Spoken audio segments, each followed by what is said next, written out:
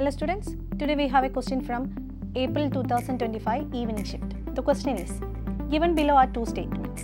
Statement 1, neopentane forms only one mono-substituted derivative. The structure of neopentane is CH3, C, CH3, CH3, CH3. Only the terminal CH3 groups are having replaceable hydrogen. So all the carbon atoms are similar. So it can form only one mono-substituted derivative. So it is correct. Second statement, melting point of neopentane is higher than normal pentane. Due to spherical and symmetrical structure, neopentane is having the highest melting point. So both the statements are correct. So the answer is option 2. Thank you.